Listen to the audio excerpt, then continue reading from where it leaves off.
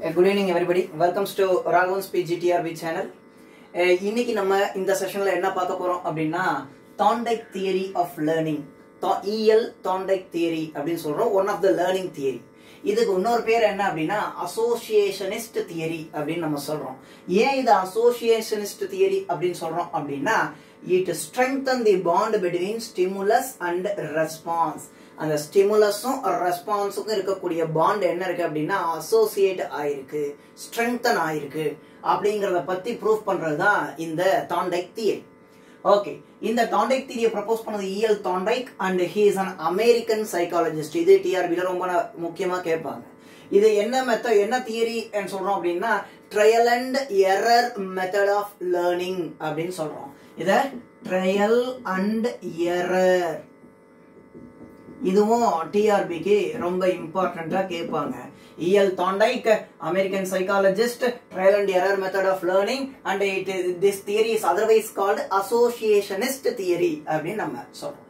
Okay, இந்த தியரியோட experiment என்ன, இவர் எதை யூஸ் பண்ணி, என்ன அனிமலை யூஸ் பண்ணி என்ன ஆக்சுவலா ப்ரூஃப் பண்ணாரு அப்படின்னா he used cat, hungry cat. ஒரு பசியுள்ள பூனை என்ன பண்ணாருன்னா கூண்டுல போட்டு அடைச்சாரு. வெளியில என்ன அப்படின்னா ஒரு மீன் வச்சாரு, ஃபிஷ்ஷ வச்சிருக்காரு, உணவா வச்சிருக்காரு.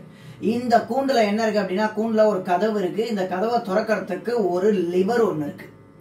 ஆக இந்த பசியுள்ள பூனை என்ன பண்ணுது, இந்த மீனை பார்க்குது. மீனை பார்த்தோம்னா திங்கணும், அந்த உணவு வேணுங்கிற ஒரு ஏக்கத்துல என்ன பண்ணுது அப்படின்னா பல விதமான அந்த கூண்டுக்குள்ள இருந்து வெளியில வர முயற்சி பண்ணுது. பலவிதமான முயற்சி பண்ணுது. அங்க இடிக்குது, இங்க இடிக்குது, இங்க இடிக்குது, இங்க இடிக்குது, பல இடங்கள்ல இடிக்குது. ஆனா ஆக்சிடென்டலா தன்னுடைய உடம்போ இல்ல காலோ இந்த லிவர்ல பட்டுறது. இந்த லிவர்ல படும்போது என்ன அப்படின்னா இந்த டோருங்கிறது ஓபன் ஆகுது. இந்த டோர் ஓபன் ஆனா இமீடியட்டா வெளியில வெளில வந்து ஃபிஷ்ஷ எடுத்துக்குது. இப்ப திருப்பி என்னது, இதே பசியுள்ள பூனை என்ன பண்ணாங்க, திருப்பி இன்னொரு தடவை அடைச்சாங்க, திருப்பி மீன் துண்டை வச்சாங்க, திருப்பி அடைச்சாங்க, திருப்பி மீன் துண்டை வச்சாங்க. முதல்ல சப்போஸ் 100 அட்டெம்ப்ட் முயற்சி பண்ணி வெளியில வருது அப்படின்னா செகண்ட் டைம் வந்து number of attempt is reduced. அப்பனா என்ன, ஒரு 75 அட்டெம்ப்ட்ல வந்திருக்கும். அப்புறம் என்ன அப்படின்னா 50 அட்டெம்ப்ட்ல வந்திருக்கும், 25. அப்புறம் ஒரு 10 நாள் கழிச்சு இதே மாதிரி பிராக்டிஸ் பண்ணா 11வது நாள்ல என்ன வந்துருது அப்படின்னா இம்மீடியட்டா இந்த லிவரை பிரஸ் பண்ணோம், இந்த டோர் ஓபன் ஆகும், ஃபிஷ்ஷ எடுத்துக்கும். சோ என்ன பண்ணுது, டியூரிங் 10 days to 15 days என்ன பண்ணுது, ஒரு 10ல இருந்து 15 நாளுக்குள்ள trial and error method of லேர்னிங்க்கு போகுது. எது சவறு, அதாவது நிறைய அட்டெம்ப்ட், எது சரி எது தவறு, இந்த மாதிரி ஒரு அனுபவப்பட்டு கடைசியில என்ன அப்படின்னா இந்த லிவரை அமுக்கினா வெளியில வரலாம், வெளியில வந்து என்ன பண்ணலாம் அப்படின்னா ஃபுட்டை எடுத்துக்கலாம் அப்படிங்கக்கூடிய ஒரு லேர்னிங் ப்ராசஸ்க்கு இது தன்னைத்தானே அடாப்ட் பண்ணிக்குது. ஆக இதுதான் என்ன அப்படின்னா Thorndike எக்ஸ்பெரிமெண்ட். எக்ஸாம்ல என்ன கேட்பாங்க அப்படின்னா the cat, he used cat. அதுக்கப்புறம் என்ன அப்படின்னா இந்த Thorndike எஃபெக்ட்ங்கிறது வந்து 3 பிரின்சிபிள்ஸ் வந்து ரெப்ரசன்ட் பண்ணுது. One is law of readiness அப்படின்னு சொல்றோம். Second law of exercise. இந்த லா ஆஃப் எக்ஸசைஸ்ல 2 டைப்ஸ் இருக்கு. One is law of use, another one is law of disuse அப்படின்னு சொல்றோம். இந்த லா ஆஃப் யூஸ்ங்கிறது வந்து connection between S and R, stimulus and response is strengthened அப்படின்னு சொல்றோம். இந்த மாதிரி வச்சு வெளியில ஃபுட் இருந்தா என்னது, இந்த பசியுள்ள பூனை அடிச்சா, இந்த லிவரை வந்து அடிச்சா என்னது துறக்கும், சாப்பாடை எடுத்துக்கும் அப்படிங்கிற ஒரு மனநிலைமைக்கு வந்துடும். சப்போஸ் இந்த பசியுள்ள பூனை அடைச்சு வச்சுட்டு இந்த இடத்துல தட்டுல ஒண்ணுமே இல்லை அப்படின்னா என்ன ஆகும், இந்த ஃபிஷ்ங்கிறது ரெஸ்பான்ஸ், ஹங்கிரிங்கிறது ஸ்டிமுலஸ் இன் கேட். இப்ப என்ன பண்ணோம், லிவரை திறந்து வெளியில வந்தாலும் என்ன இல்ல, ஃபுட் இல்ல, அதனால என்ன பண்ணாது, வெளியில வராது. வெளியில வந்தாலும் பிரயோஜனம் இல்ல. கொஞ்ச நாள்ல அது வந்து என்ன பண்ணா லிவர் அமுக்கிறதே விட்டுடும். ஆக இது என்ன அப்படின்னா law of disuse. That means the connection between the stimulus and the response is weakened or discontinued.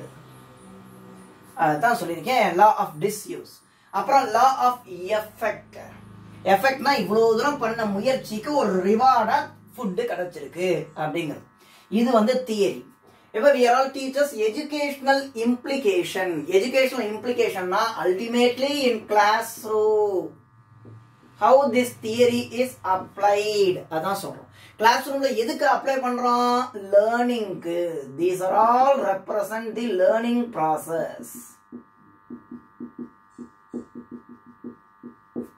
இது என்ன சொல்லுது? law of readinessல என்ன சொல்லுது அப்படின்னா physical maturity and mental readiness. Class ரூம்ல ஒரு மாணவனுக்கு உடல் ரீதியான ஒரு முதிர்வும் மன ரீதியான ஒரு உற்சாகமும் இருக்க வேண்டும். எதற்கு? கற்றுக்கொள்வதற்கு, கற்றல் நடப்பதற்கு. ரெண்டாவது என்ன அப்படின்னா law of exercise. எக்ஸசைஸ் அப்படின்னா habit formation. இதுதான் இந்த ஹேபிட் ஃபார்மேஷனா நம்ம வந்து என்ன அப்படின்னா தொடர்ந்து ஒரு ஸ்டிமுலஸ், தொடர்ந்து ஒரு காரியத்தை சொல்லி கொடுக்க, ஒரு கான்செப்டை சொல்லி கொடுத்துக்கிட்டே இருக்கோம், திருப்பி திருப்பி திருப்பி திருப்பி அதை கேட்டுக்கிட்டே இருக்கோம் அப்படின்னா அவன் மனசுல நல்லா பதிஞ்சு போயிடும், ஒரு ஹேபிட்டாவே ஆயிடும். அவன் வந்து தன்னறியாம என்ன பண்ணுவான் அப்படின்னா அதை வந்து சொல்லக்கூடிய நிலைமைக்கு வருவான். That is called law of exercise. ஒரு கஷ்டமான கொஸ்டினா இருந்தாலும் அந்த கொஸ்டினை வந்து ஈஸியா படிக்கக்கூடிய திறனை அவன் வந்து வளர்த்துக்குவான். provided if you make his mind to prepare according to this conditioning. அதுக்கப்புறம் என்ன அப்படின்னா law of effect அப்படிங்கிறோம். எஃபெக்ட்னா என்ன அப்படின்னா நல்லா படிச்சா, அதாவது நல்லா இந்த கொஸ்டின்ஸ் நல்லா புரிஞ்சிருக்கு, இதுல நான் நல்லா எழுதியிருக்கேன், இதுல இருந்து எனக்கு நல்ல மார்க் வந்திருக்கு. That is reward. ஒருவேளை இந்த என்ன law of effect என்ன சொல்லலாம்? ரிவார்ட் மூலமா வந்து இது பண்ணலாம். ஒருவேளை ஒரு கெட்ட பழக்கங்கள் இருக்கு அப்படின்னா த்ரூ பனிஷ்மெண்ட் என்ன பண்ணலாம்? அந்த பழக்கங்களை வந்து போக்கலாம், எலிமினேட் பண்ணலாம். அந்த மாணவன்கிட்ட இருந்து அந்த பழக்கங்களை நீக்க முடியும் பனிஷ்மெண்ட் மூலமா. ரிவார்டு மூலமா ஒரு நல்ல பழக்கங்களை வளர்க்க முடியும், பனிஷ்மெண்ட் மூலமா ஒரு கெட்ட பழக்கங்களை நீக்க முடியும் அப்படின்னா இந்த தாண்டைக் தியரி சொல்லுது. PGTRBக்கு இந்த 3 law is very important. It is proposed by E.L. Thorndike. அவர் என்ன சொன்னார் அப்படின்னா law of readiness, law of exercise, law of effect. அப்புறம் இந்த கிளாஸ் ரூம்ல இது எப்படி வந்து உபயோகப்படுது அப்படிங்கறத பத்தியும் உங்களுக்கு சொல்லியிருக்கேன். சோ இந்த கிளாஸ், இந்த தாண்டைக் தியரி உங்களுக்கு புரிஞ்சிருக்கும்னு நினைக்கிறேன். Next class we will study about another theory, Hull's drive reduction theory. உங்களுக்கு ஏதாவது டவுட்ஸ் இருந்தது அப்படின்னா நீங்க கமெண்ட் பாக்ஸ்ல கமெண்ட் பண்ணுங்க. Then I will reply at your earliest. Thank you.